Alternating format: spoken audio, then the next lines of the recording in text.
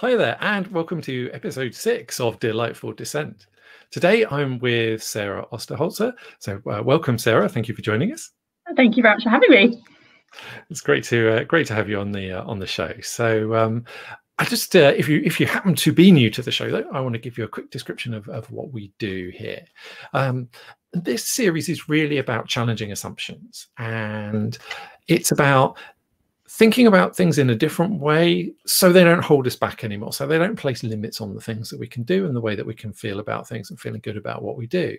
So what you can get from this show is, you can learn from people who are doing this work already and doing amazing stuff and challenging assumptions, and learn some things that you can take for your own life and use in your own work as well. But equally, it's about learning the practice of challenging assumptions and showing what that's like and how we do that, because I want everyone to be able to do this. I want everyone to be empowered to challenge the way things are and move things forward in a better way for them and for the people around them.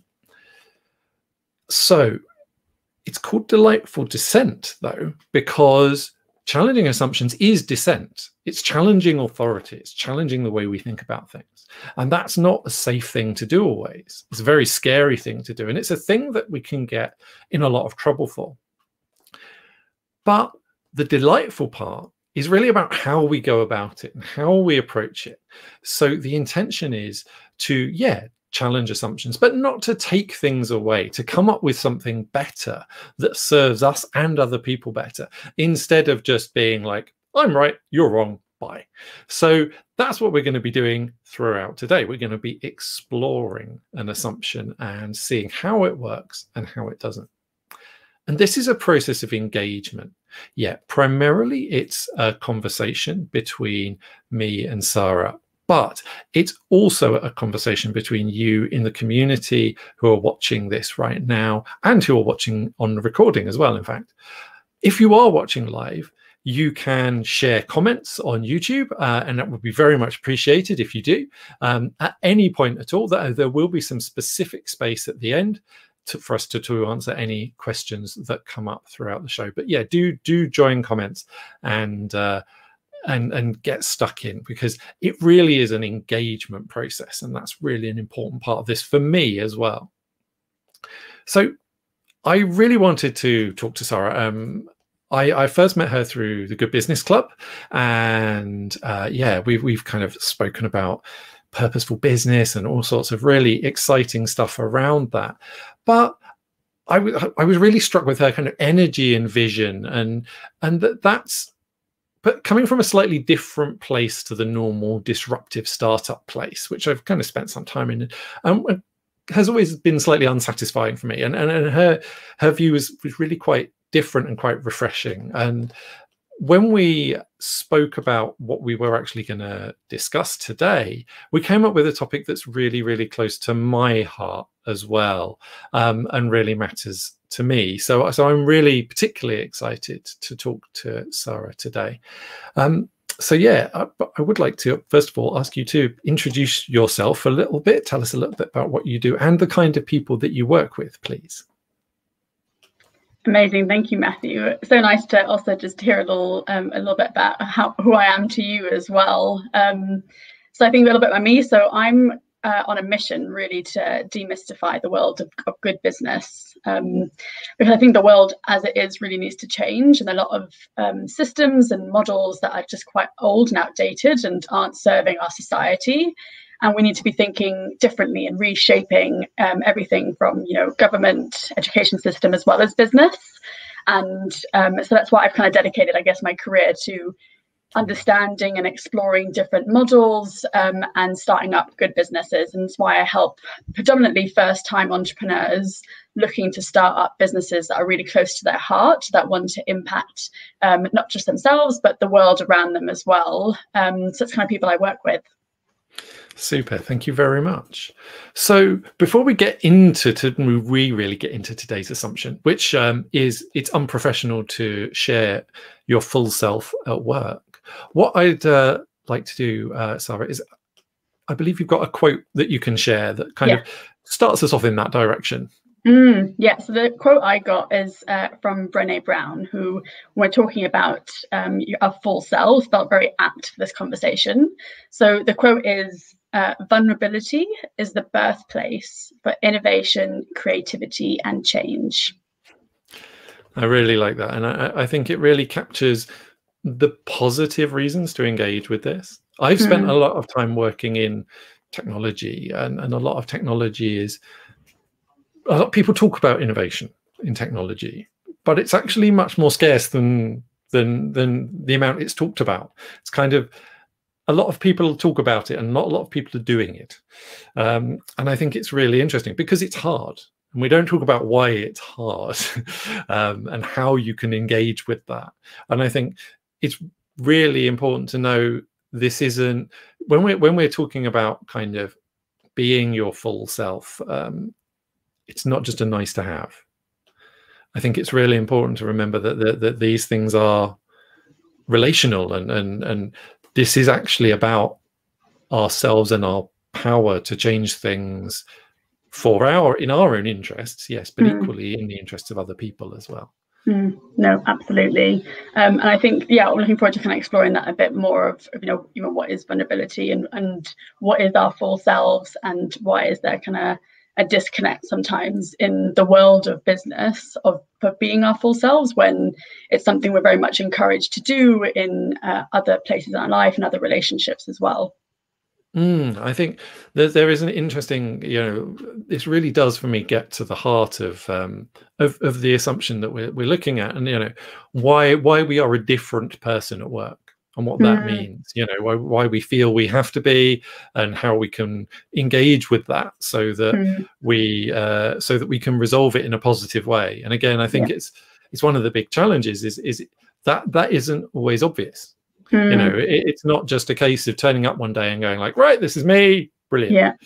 Yeah, and that's an exploration for ourselves, isn't it? Of when I say like, what is our full self, that's something as humans we're exploring every day. And I think where I come to this conversation is where in my past, about 5 years ago, I suddenly experienced social anxiety, like really intensely, to the point that I couldn't really go out and socialize with anyone, let alone work. And that was my first really intersection between my full self and work. And how do I bring that into the workplace? Can I bring it into the workplace? Will it impact my work? Will it impact my opportunities? And my discovery is kind of from that angle, and it's really opened up my eyes to all the different things people have to deal with, in a sense, in terms of their full selves. I'm just going to very quickly just close the door because there is some background noise in the background. Cool, thank you. So yeah, this is obviously live. This is one of the vulnerability things, and I think the liveness of everything is part of this work. So it's really stuff happens sometimes. So great, thank you, Sarah. Cool. I was going to say I think it's really interesting, and this is one of the places where our journey intersects, and I've experienced quite a lot of anxiety and social anxiety as well. Now, interestingly for me, I think I had such a protected work identity that it didn't really show up at work in quite the same way. And that was in the long run that didn't serve me, but in the short run it felt more comfortable to be working and in that space at work than it did to be outside of that, in that more vulnerable space. So yeah, no, absolutely. I think kind of going into that, like, so when I experienced it, I actually reached out to a mentor of mine at the time and just said, look, this is what's come up for me, like, what do I do? Can I talk about it with my boss? Can I not? And when I started saying about full self-expression is what I really gauged, like, because she said some really great advice. She said, look, it's what you're dealing with. If you go to them and they say, we're going to drop you, like, that says more about them than it does about you. And I think that was, it really kind of stayed with me as well. And actually went, obviously they were amazingly supportive about it, and gave me all the opportunities I needed. But it really was a really intersection between, like, if we don't know, like, how come we don't know that we can bring things to work? How come there is a taboo about certain topics like mental health, or maybe it's around disabilities, or we're all different in some way, and there's certain things that are more kind of normal and more common, and the other things we actually don't really still know how to have conversations about them. For me, that's really interesting. Absolutely. I think so. What would be really helpful to get us going into this is, are there any particular experiences where it feels like this assumption has shown up for you, you know, where it's whether it's kind of been stated explicitly, or whether it just feels like something you've been bumping up against in your own life?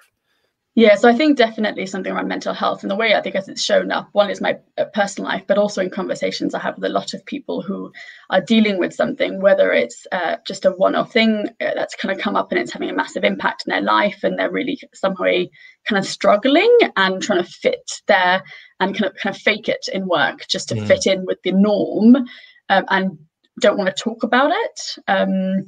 Or it is like we have a lot of conversations, people coming to like say at the Good Business Club, or talking about good business around actually how can we make the space for people in work actually more reflective of the situation outside of work. Like that's the two things I see very commonly are still there in conversation, but there's somehow a disconnect between the two. I think that's really interesting, and one of the big challenges is this is relational, you know, and it's this idea of work as this isolated, separate thing, and it you know, we kind of have to, when we tell ourselves that we need to be a different person at work, we kind of need to separate ourselves from that context. And it's one of the interesting things I often think about. As people talk about work-life balance, and balance is an interesting word, because we often say balance when actually we mean compromise, and they're different things. And most people are actually thinking about a work-life compromise where both sides are a bit compromised, rather than a balance where both sides support one another. Absolutely. Yeah, I think one thing I've also kind of really explored this year is around discovering that I've been trying to be a businesswoman, like as if there's this concept that exists of what a businesswoman is, and it's like, oh no, wait, just look at what you've got, a business that makes you a businesswoman. It's not like I have to be a certain way. And I think you're so right in terms of the compromise, isn't it? And why it has to be either or. Why can't it be that, you know, who you are is part of the world of business? Like, why is there a disconnect there? Why do we only bring certain things into work, and actually we will not share that in another situation as well? But also, like, why do we have these concepts of what, you know, professional is, or, you know, and I think it's only recently that I've started just being really inspired by people who are very out of the normal box of businessy, and for me that is about their full self. They will bring things like vulnerability, and I think that's why I also love Brené Brown, because she had a really great conversation about shame that no one was talking about. But look at her, like everyone knows who Brené Brown is because there's something really relatable that she's talking about that somehow is missing in a conversation when it comes to work. Absolutely. And I think that idea of shame is a really interesting one, and it's something I've kind of explored in my own work and personally as well, and that relationship to really being wrong, you know, and there's an element of having an absolute truth and something there, and that's really, really, you know, that's such a deep assumption, you know, that we know what we're doing. I think that's one of the big, for me, that's almost the biggest lie at work, is that we know what we're doing, or at least the boss does. Yeah. And one of my experiences as I went up in organizations is that I realized I knew far less about what I was doing. It's interesting, isn't it? Because I think, especially when we start talking about certain taboo topics, like I said, either mental health or something where in society is seen as a weakness or something that's lacking, it suddenly becomes like it impacts your capability. Like, I think people are worried if they share something, people are going to think that they're incapable to do the work they're going to do. And I think that's has massive impact there, isn't it, in terms of shame of like, what if I can't do what I'm going to do? But then you're right, if we're already, like, it's actually what I say a lot with business. People say, why do you enjoy business? I said, actually, it's quite creative because you can kind of make things up as you go and there's no really right or wrong. But if you are in that world already of just kind of like exploring, discovering every day, something else that in society is kind of classed as a weakness is going to make you feel worried. Like, maybe I won't share this, I'll just pretend that it's not there and keep faking it again, you know, but I always believe there's some element, if you're not fully truthful or fully sharing of something, people can gauge that. People can gauge when you're completely like expressing what's important to you, and if you're not. And I think that's interesting when we start talking about trust, because business is a lot about trust. And if we're not fully expressing ourselves and people can feel that, will that actually impact, you know, what you can do in business? And I think one of the interesting things is, you know, it's quite taboo to doubt in business. You know, there's this idea of kind of absolute confidence and absolute certainty. And one of the really interesting things about that is where that does exist, where doubt does exist. And I'm a big believer in the value of all emotions, and that they tell us important things. They're not good and bad in and of themselves. They're telling us things about the environment. And doubt tells us that there's some uncertainty there, that there is something there, and that's not necessarily a bad thing. You know, it's important to explore that. And if we don't explore that, we do actually lose trust over time. And I think if we're talking about, you know, leadership and that pushing into the unknown, we can't know. We're bringing people along with us, and the vulnerability involved in pushing out into that. We need to be able to be comfortable with our own doubt and with other people's, and working with that and integrating that, because it's only by exploring that doubt that we can come to a better truth, a more reliable truth. And I think there's something really, when we can't bring our full selves and our full range of ability to experience the world, we can't come to that. Yeah, there's something I see a lot with the people I work with. So a lot of them are first-time entrepreneurs, so very new to business. So they'll normally be quite specialist in the area, or the kind of impact they want to make, they know really well about that. But when it comes more to like the commercial side and how do you actually set up a business, it's completely new. And even though they could be very confident in what they do, it does suddenly bring up all of this, like, which people who are working at, like, in imposter syndrome is something I'm very aware of now. But you can see for someone, like, it really is a moment when you're like, oh no, I totally get it. Like, everyone feels that when they share something, because for them it's that, like, it's huge, it's in their face every day, and it wants to stop them doing what they want to do. And also, like, perfectionism, isn't it? Like, we've talked about that before as well. Like, if you're a perfectionist, you have to learn to, like, let that go as well. But all of this stuff, again, would kind of come to more in, like, expressing yourself fully, because unless you know that everyone else is going through that, you think it's just you. And that can be one of the biggest challenges. If you think something is just your challenge, no one else will get it, and you don't know how to overcome it. Sometimes just sharing with someone else will get them to be like, oh yeah, no, I'm the same, or I've experienced that as well, or yeah, that's the thing, like, here's a book about it. You know, that can be a huge lift off someone's shoulders to actually help them move forward.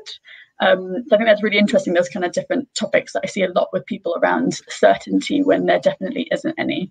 For me, I think there's also something, you know, there's a relationship between perfectionism and idealism, and they kind of often show up in similar places. And for me, my experience is I'm much more idealist than I am perfectionist, and both create a problem in the sense of waiting for something to be ideal and creating the ideal circumstances versus perfect execution.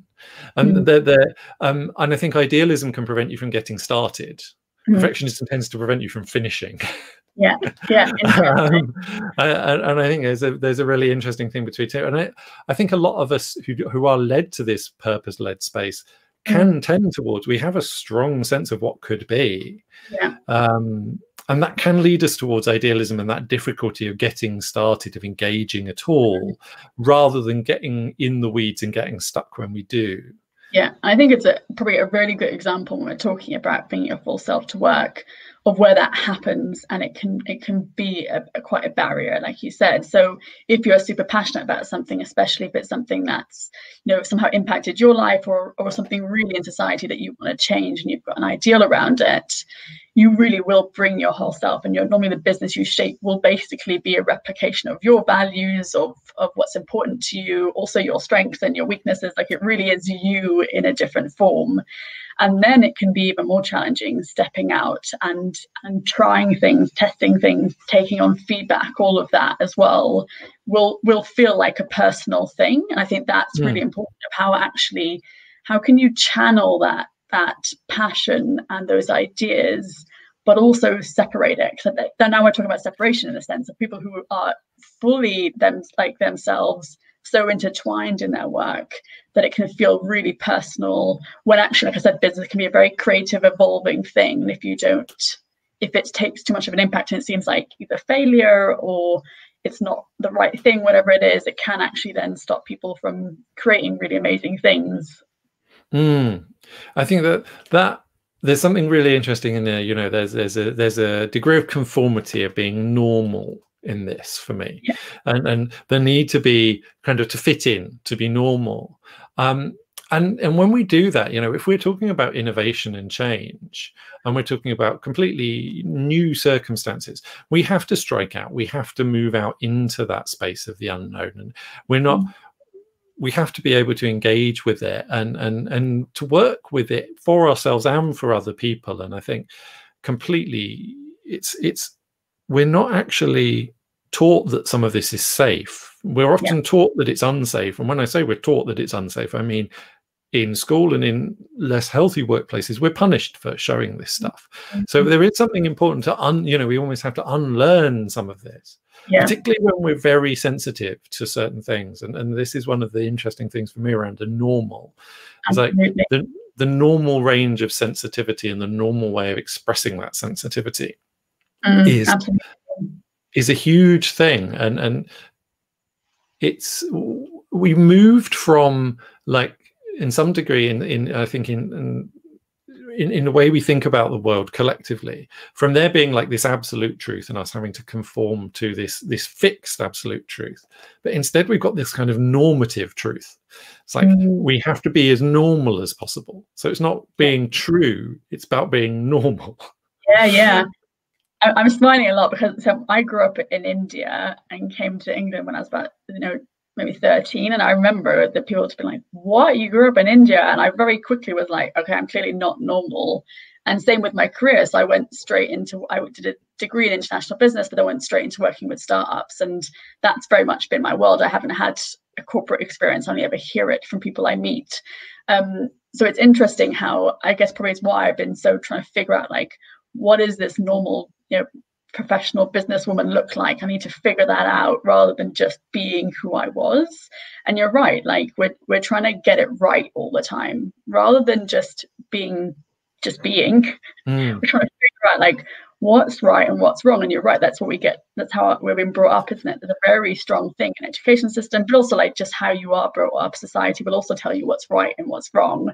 So we're going to business. I'm like, okay, there's a right and a wrong here. Which one am I in? How do I become the one that's right all the time, rather than just being like, we're all humans.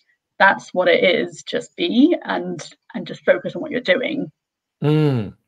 Yeah, and that idea of, there's something really interesting that comes up for me around that kind of the transactional nature of work, and the fact that I'm just, business isn't like it's not personal in business, and absolutely it's personal. Why would you spend your time doing something so alienated from yourself? I think it's genuinely an important thing, and that really brings me to we wanted to explore mental health as part of this, really. And I think what we describe as a healthy and unhealthy and ways of relating are really a big part of this. I don't think it is healthy. It's not wholesome. It's not really sustainable for us to have this really hard separation between bits of our identity. It's very fractured. And where we can work with that and kind of integrate instead, that's definitely a step towards more resilience and more opportunity, because it lets us see things that we wouldn't otherwise have seen in the possibilities. Yeah, I think it's really interesting. So again, I kind of speak from my experience and from people who I've known who've had something that's impacted them. I think what I really discovered is, if you hold back from sharing things, especially in a work profession, and actually this is true also for friends and family, is there's a disconnect in terms of relatableness. So something that I've had feedback on from different people in my life, including professional and personal, is that they sometimes have an image of who I've been, and I might not understand or fully get where other people have been as well. And in sharing fully who I am and what I've experienced and what I deal with every day, like every other human, it's actually got me closer. And specifically when I talk about work as well, like there's much more connection. People are like, okay, no, you actually understand where I've been, or you get who I am, rather than being this like perfect person that one of this professional businesswoman was that I was trying to showcase. And actually people are like, no, like now you get me, now I can come and work with you because you understand my journey and what I'm going on. If you haven't got that relatableness, it comes back to trust again, isn't it? Like people can feel that, and it actually might negatively impact you and your business. And we see that as well with, you know, a lot of big corporates. Like everyone's looking at it now and going, if you're not transparent with what you're doing, people can see straight through it and they're not going to want to buy from you. Whereas if a business, no matter how big or small, is sharing, actually, this is what the situation is, this is what we're going to do. Transparency is huge, actually, in terms of building loyalty and trust and connection. And I think more of that in business will actually help businesses be better as well. And I think for me, there's transparency is about seeing the whole process and seeing it, or at least being able to, having it available if we choose to see it, if it's important to us. And it affects our disposition towards things and the things' disposition towards us as well. And that ability to influence in both directions is a really important part of this. And for me, there's a kind of scale thing and how it grows out, and our ability to be comfortable doing this with ourselves relates to our ability to be comfortable doing with our colleagues, and therefore with our customers. And when I have a problem with the word customers, I tend to think of I prefer to think of the people that support our business financially as partners. So that we have, in the sense that we have a shared interest in something happening, and that we're all trying to make that happen, rather than customers in the sense that like we're giving them something completely discrete and it goes away and we're no longer related after that. I think that's also, again, purpose-led businesses, I think, is very much aligned with a lot of that thinking of actually, and I think you're right, it starts with ourselves, which I think why it's so important to have these conversations in the workplace as well. Like I've heard of and have worked with some amazing, managers or leaders who are very attuned to themselves and create the space for other people to be as well. And I think it's important, also what that looks like. So one of the advisors actually for the Good Business Club, and also a member, Rob Allcroft, he's been amazing in terms of kind of building teams. And I kind of went to him when we were looking at growing our team about that. And a tip he kind of gave me in terms of meetings is just creating the space to share where your headspace is at. So anything, just be like, I've come from a really stressful meeting, or there's something happening in my personal life that is stressing me out, or just to be there. No solution, no to delve into it, just to create that. So before you start a meeting, where everyone's head's at. So if things get heated, it's probably not because of the conversation, it's something else that's going on. It's just practical and actually makes it much easier to communicate with people and not to have these underlying currents of things going on as well. I think that's what we need, like I said, leadership of what does being your full self mean? And also not letting it be a space for just people, I guess, to moan or to share too much, which I think is something people sometimes concerned about. I think that's quite rare, to be honest. I think if you're quite compassionate with people and give them the space to share something, they probably will take it a little bit and not overuse it. But we do need more leaders like that, kind of showcasing how you can be your full self and still be really good at what you're doing. It's a really interesting thing in leadership, and the moaning thing, and as relates to the kind of power that people have, and whether that's really there in the organization, how empowered people are to change things, and not how empowered you would like them to be and you think they are, but how empowered they really are. And that's quite a different thing in most organizations. I think a lot of leaders I've spoken to have been really, I think, kind of come with the assumption that people were more powerful than they actually are, and equally that context, and that's related to context not mattering.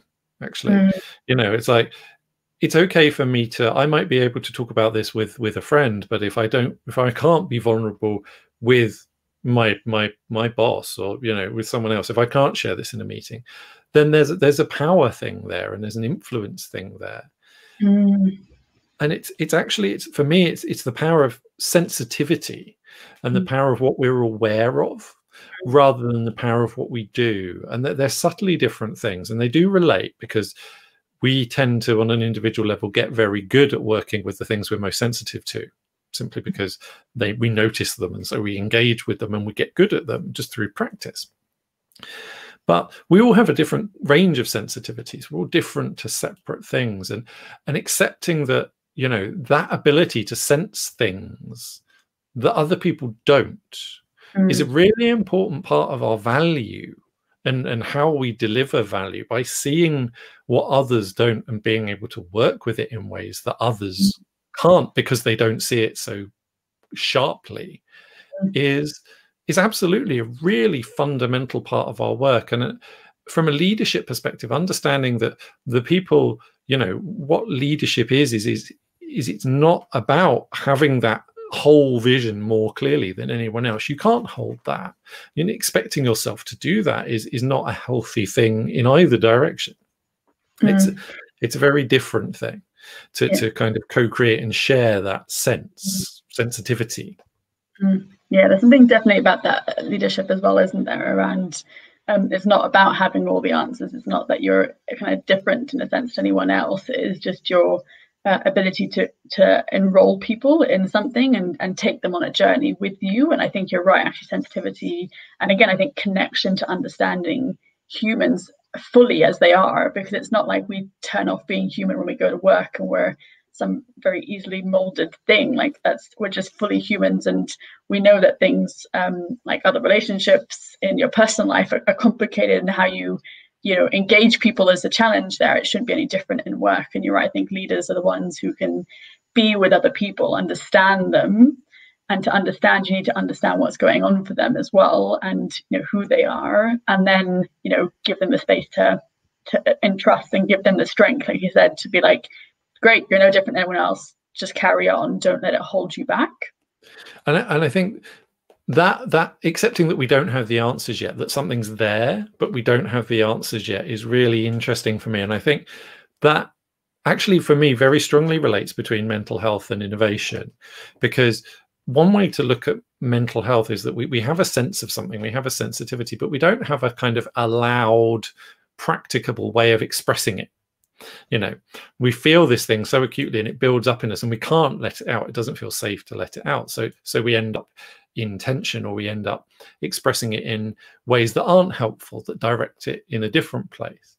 And that means that we can't have that really effective relationship with reality. We end up with this thing in the way. And what's interesting there, though, is that by virtue of having that, being in that situation, that means we see things differently. We do have that difference. And if we can channel that well, it's inherently different and inherently innovative. And I think that sense of channeling that and allowing it to become useful, but being able to hold the fact that it isn't yet, and we have to express it in less helpful ways, and making it more useful, is actually a lot of what real innovation is about. It's not, it isn't, and you look at the kind of, the people held up as innovators, they don't have they haven't had easy lives. You think about particularly the people on the edge of kind of technical innovation. They're very much very close to what many people would call madness. And I think creating a situation where we're okay with exploring that and allowing that and working with that, rather than shying away from it in ourselves and in others. And if we're a leader, we need to be able to engage with this in others as well. Is really fundamentally close, and it's in a strange way, it's very healing as well.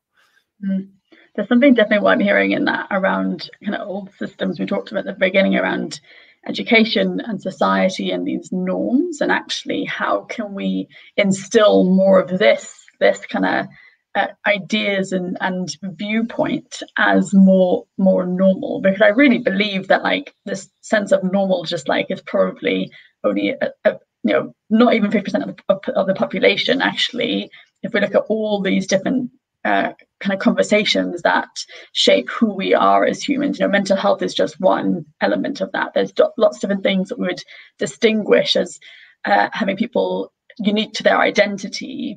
And actually, how can we go in society and into our education systems and showcase more of those people and more of those thinking as the norm, and build that into what people are understanding. I think that shift of what normality is huge. And I think role models in that sense would help everyone, not just children, everyone actually go, oh, that is like me. And okay, maybe I am normal. I don't know why we still feel like we have to be normal, but there is the relatableness to that as well. So there's something around there as well. I think that the difference between like being relatable and being the same is really interesting for me, and is making ourselves relatable is opening up our difference. So that we can find that more commonality and join that. But we can't do that without taking that leap and moving out into that space. And being able to do that is privilege, on some level. It's power. It's the fact that we have that ability. And it's really interesting for me. Mental health is a really interesting space because there are differences that are really obvious, physically obvious. So people kind of are immediately othered. They're immediately in this other group. If you're a different, if you experience things different on an internal basis, but you look normal, that's it's in some ways it's the same thing, but in some ways it's the exact opposite, and people can respond very differently. And we have a slightly different set of ways to work with that. And I think working with, for all of us, for our difference, and finding a way to express that in wholesome ways, and ways that bring together and create, and in action, in wholesome action as well, or wholesome inaction, but two sides of the same thing again. But really, it's that, how do we express that? And I think innovation and understanding ourselves as moving, as when we have this edge, we experience this edge and this thing for us, is allowing ourselves to work with that and accepting that for some people that's not their thing. That's not their greatest value. They have found, they've got this strong sense of how things are, and there exists a profession, there exists an area they can work in. I've always felt a degree of jealousy with doctors, in particular. It's like having that immediate vocation and having a way to express it, and it all being kind of done for you. And that's a very different space to the space that we work in. And I think, as relates to the kind of idealism and perfectionism thing, is there is the challenge there when you've got that space is perfecting, is making it really good, making it better and better and better. The challenge for us is conceiving, is starting the thing, and that getting started thing. But there is getting started well and getting started not so well. And for me, I think this connection with ourselves and being able to be our whole selves is really what gives us that capability, opens up that possibility of starting really well. Yeah, there's two things I've kind of just heard in that. One is a realization. I've talked to a lot of people who've experienced mental health, and there's something very common where when you're having a day that you're kind of being impacted by it, they will always use a kind of a more physical kind of health issue as an easy escape route. So I've got a headache, stomach's not feeling great, family issues, people are like, oh yeah, I totally got it, don't worry about it, totally cool. Like there's something, definitely a disconnect. So there's something about, it's okay to not be okay with certain things that people are related to, and people have kind of got compassion to let people do what they need to do. But for some reason, people are using excuses that aren't the truth around it. So why is there still a taboo around mental health versus physical health, for example? I think the other thing that's also really important in this discussion that I'm just very aware of right now is you know, if you'd talked to me about a lot of this stuff maybe 5-6 years ago, before I'd kind of experienced anxiety, my perception of who I was and who other people will be different. So some people listening to this conversation, or maybe hearing this conversation in different places, won't be able to relate to it. They just won't, and they won't be able to understand it in the way that you and I are here talking about it. And people maybe who can relate to it will understand it.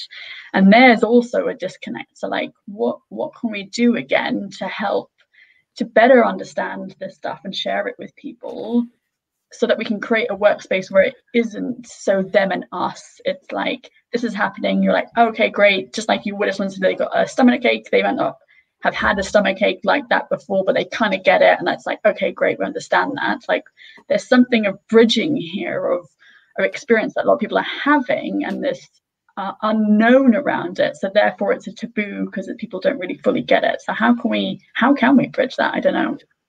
I think it's really interesting, and I've got a couple of questions coming from our community. So thank you very much for that.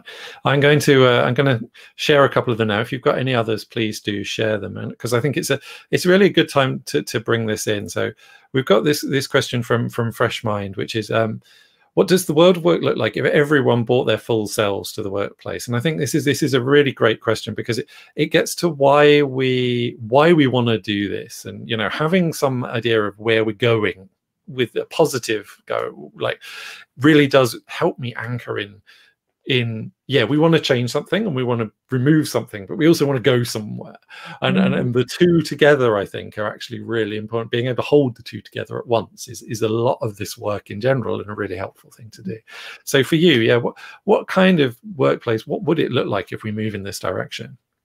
That's a really great question. So I'm going to kind of come from it a little bit from the more entrepreneur perspective, because that's why, like you said, Matthew, it's why I've been drawn to that as a place where I can see a potential there. And I think what it would be is a lot of people creating businesses that are impacting, you know, positively themselves, where they can be fully self-expressed and channeling their passions.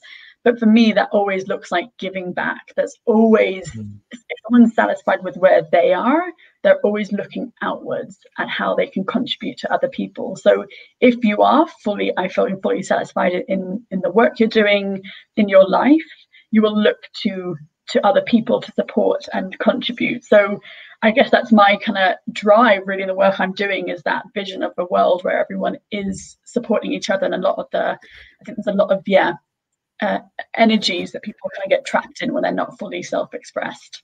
I think for me, there's maybe a slightly different angle in that, and it's actually around, yeah, the giving, and a lot of the people I work with actually have a kind of over giving, you know, and they push very hard to give, and I think for me, it's when that comes naturally, when that flows, when you can kind of give abundantly and move towards that place, that's really what I'm interested in. So, and that comes from a place of having met your own needs as well. And because one of the things I experience is actually we overgive to others, and it's as much a question of kind of having our own needs and accepting that.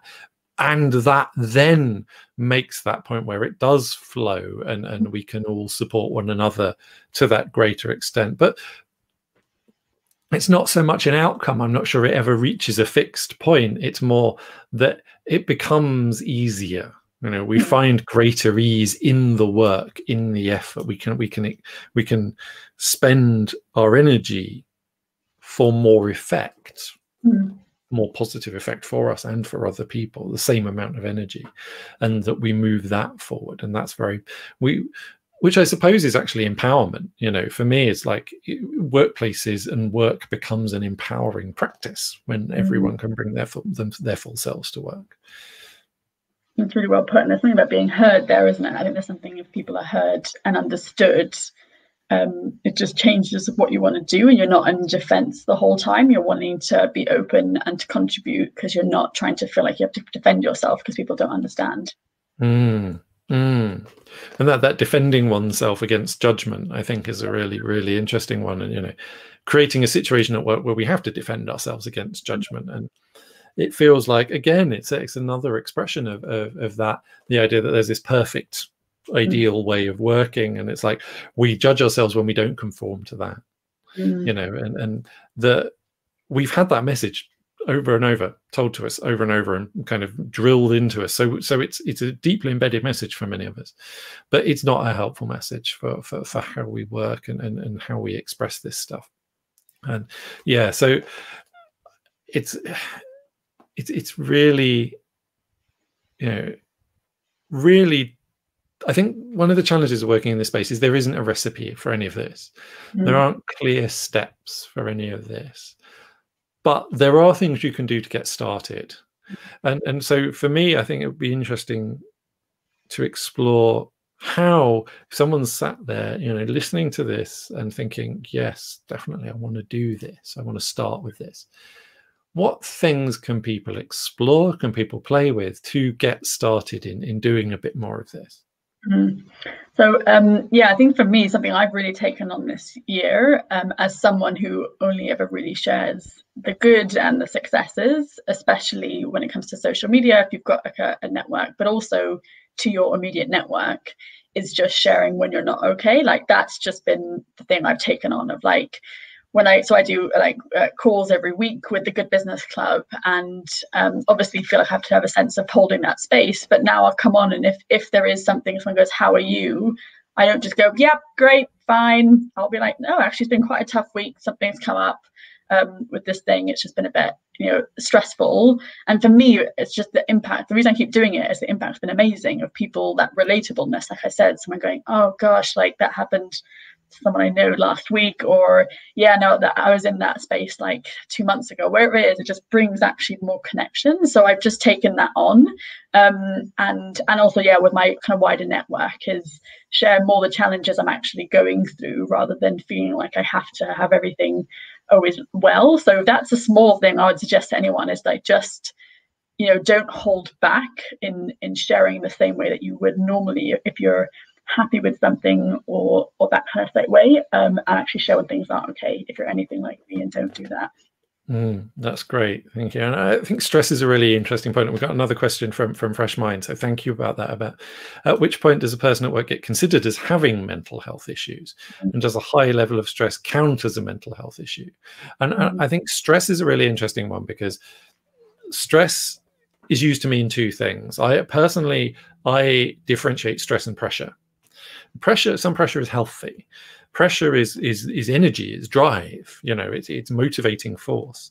What creates stress, though, is not having an outlet for that, or, you know, not having a clear way to do that, or having competing kind of opposed sources of pressure. So we're kind of pulled, you know, squashed in two directions, or pull, you know, we can't move. Quite often, I think we feel squashed in two directions and pulled into other ones as well, you know, when we feel that. And I think one of the really big challenges with that is, again, that is in how we're thinking about things on some level, and the models that we're facing. And when I say how we're thinking about things, I don't mean that we can just think about things differently and change it. That's not how our minds work. We have to work with beliefs, engage with beliefs. So when I'm saying that, it's these practices, these ideas are actually about how we can change these beliefs and work with them. And for me, the best place to get started, particularly at work, is to stop doing something. Is to choose just one thing, probably something that feels like a chore, and something that feels kind of unimportant, slightly unimportant, but that you just do because. If you can find one thing in your life, around your work ideally, but, you know, and just stop doing it and see what happens. And you don't have to replace it with anything either. Just stop it. Let it stop. And that opens things up then, and reduces a little bit of the stress. And then when we've reduced the stress, we can actually cope with more pressure. Stress is held pressure, you know, and I think, you know, it increases our capacity to create change, and positive change. So for me, that I think is, if I was going to give people one starting point, I'd really say, yeah, stop doing something. Can you remind me of the question, Matthew? So the question that was shared was, at which point does a person at work get considered as having mental health issues? And does a high level of stress count as a mental health issue? Yeah. So it's interesting because I think my take would also be looking at like language. So I think when I talk about mental health, the reason I use that word is because it's something that kind of fits a little bit of what I've kind of experienced and what I talk about it. But actually, when I'm talking about full self, that's, I guess, why also I wanted to talk about full self rather than let's focus on mental health, because actually, as humans, we've all got expression. It might not look the same way, it might not fit into boxes and neat categories in that way, but actually it doesn't really matter for me if it's stress or it's anxiety or, you know, whatever those different things are. Why don't we just create a space where everyone can just fully be comfortable all the time and not have to worry? I've had actually other people I know as well who've reached out and been asking, like, I can take mental health days off at work, but I don't know if I'd class this as a is it a mental health issue? And I'm like, if you feel you have to take time off, you probably have to take time off. Like, take the time off, whether it's a sick day or a mental health day. Like, I don't think we should be categorizing it. Like, why do we need to categorize it? Like, if you at the point that you need to take time off, take time off. Like, I think people now are getting stressed whether they can class it as a mental health thing. And I would say, don't worry about like having to feel like you have to fit a criteria, or if it's not like bad enough. Like, if you feel like you're stressed to the point it's impacting you in some way, take time off. Like I said, find out what those stress points are. I think that's more important than actually defining whether it is mental health situation or not. Yeah, I think it's interesting. Different people express their suffering in different ways, and the challenge is knowing when we are suffering and we're being able to engage with that and giving ourselves the space to engage with that, which can be time away, time off, rather than being, you know, carrying on or feeling that you can't take that space and say, okay, there's a disconnect here. There's something not right here, and there's something really interesting for me around. I slightly struggle with mental health as a word because it often means something very normative. And for me, it's like, are we talking about conformity? Are we talking about fitting in and expressing the same things as everyone else, responding the same way as everyone else?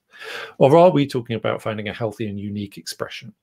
And I think that latter one for me is absolutely core to what we've been talking about. Is what is my healthy and unique expression of my energy, of myself, of what I want to see? And how can I create that for me? And how can I help other people to that for themselves, rather than to that for, you know, rather than it needing to be exactly the same as my expression of things. Yeah. And that's kind of what communication is, really. It's just, this is how I'm experiencing or viewing something, and I want to share that with you, and these are the words that I know how to describe it. Again, for relatableness, like, that's what we've got. It's the toolkit we've got, is the words we've got. But I think you're right. There's an element of not wanting to put everyone into boxes around it. It doesn't have to be about conformity. It can just be a kind of deeper understanding, really, of something maybe that hasn't been fully communicated before. Absolutely. But I also want to make really clear, you know, for me, this is a practice. This is something we do and we engage with and we get better at and grows in its effectiveness over time. It's absolutely a practice, and it isn't something that we can kind of follow a set series of steps and learn, but we can engage with people who are doing it. And I think, you know, you mentioned this idea of kind of modeling this stuff and living this stuff and showing this stuff as well, and how powerful that is and how effective that is at helping others, because that then gives them a chance to build their own practice, you know. And completely with words, it's like, it's all very well me describing something, and however well I describe it, but I can never give you that full sense of what it is to experience it yourself. You know, I can tell you about water, I can tell you about rivers and the sea, but you've no idea what wet feels like until you've put your hand in a bath, you know. And it's a different thing, and practices are very much about the joining of those two things. You know, how do we move towards the feelings that we want, and these kind of personal subjective experiences that we want, but in this way, collectively, together. And I think, you know, thinking about how you're working and allowing yourself to develop that expressive practice and your business practice You know, whether your business, you know, primarily the people I work with specifically have practice businesses, so their main domain of value is in this practice space. But whatever your domain of value is for your business, you know, whether you're making, you know, whether you're kind of providing instruction for people, or whether you're providing physical product, or whether you're kind of doing creative, you know, creative output, whatever that is, it's really, what is your business practice, and how can you allow yourself to develop that, and that, you know, in that, but for you as a unique expression of you. Yeah, I think it's really well put. So it's actually a question we get asked a lot also in the Good Business Club, like, what is a good business? As if it's like this one framework. There's a template for good business. Yeah, exactly. And it's like, you're right, it's different values, and some people might share your values, other people might share different values, and you're right, it comes from your understanding, your experience. And I think going out there, and the more you can understand and understand other people's experiences, that kind of just adds to what you know and understand, and then you can shape something for yourself and your business as well. So the more you can go and understand other people and just take it in, like, you know, even if you've not experienced it, and go, that's interesting, like, what could I do in my business that would actually have a good impact for other people who maybe experience things that I don't, is always a good practice to take on as well. That's great, thank you very much. So if someone watching this has, you know, enjoyed this conversation and really wants to kind of get in touch with you and continue the conversation, what's the best way for them to get in touch with you? So the best way to get in touch with me is you can either email me at sara@saraosterholzer.com, or find me on LinkedIn. I'm on Instagram and Twitter as well, but LinkedIn's probably a good place to just reach out, connect with me, drop me a message on there. Great, cool, and we'll share those links in the description as soon as I've got a chance to edit it, which hopefully shouldn't be too long. Is there anything specific that you're doing coming up that you'd like people, that you might like to invite people to, or people to engage with at all? Absolutely. So I've actually today just launched the Good Business Roadmap. So as I said, I've been working with early stage businesses for the last 6 years, as well as starting up my own businesses. And I want to translate that and help other people take their businesses off the ground. So starting in February, I've got an 11-week online course at the moment specifically for Sussex-based entrepreneurs, which includes kind of group sessions and kind of problem-solving sessions, as well as workshops, and then also an opportunity to pitch for £20,000 of funding from a local investor as well. So very much, if you've got an idea and you're just trying to understand what steps to take, and you kind of want to avoid the common things that people normally get caught up in, and just get some practical support on just everything from setting up a bank account to launching a website. You can find it on my website, saraosterholzer.com. Lovely, thank you very much. That's great. I hope that's raised some interesting thoughts for you, and you've really kind of found that's a good conversation. If it has, then please do get in touch with Sara, or get in touch with me, leave comments. Would love to hear from you in the community, and to move that forward, and kind of, because this is about you as well, and exactly as we've been talking about, you know, your perspective and your take on this is just as valuable. The next episode coming up, which is 1 p.m. UK time on Tuesday, rather than Wednesday next week, so that's Tuesday the 15th, I'll be talking to Simon Batchelor, and we'll be talking about the assumption people buy answers, which I think is very interesting in terms of what we've just spoken to. I love how these kind of intersect. So so one of the big problems with all of this space is like, how do we sell this stuff if we don't know what we're really talking about? You know, how do we sell uncertainty? And I think so we're going to be talking about people buy answers. So I'm very, very excited to talk about that. Thank you very much, Sara. I really enjoyed that conversation. So yeah, thank you for joining us. No, thank you so much, Matthew, for having me. It's been great to explore something that's also, very close to my heart this year. And it was an exploration I'm still discovering a lot, and I have in this conversation. So thank you. That's great. Thank you. And thank you all very much for watching. It really is the audience that make this show. If you would like to support us, what I would like you to do is really share your perspective with someone away from this. You know, what did you take away from it? What did you like about it? What didn't you like about it?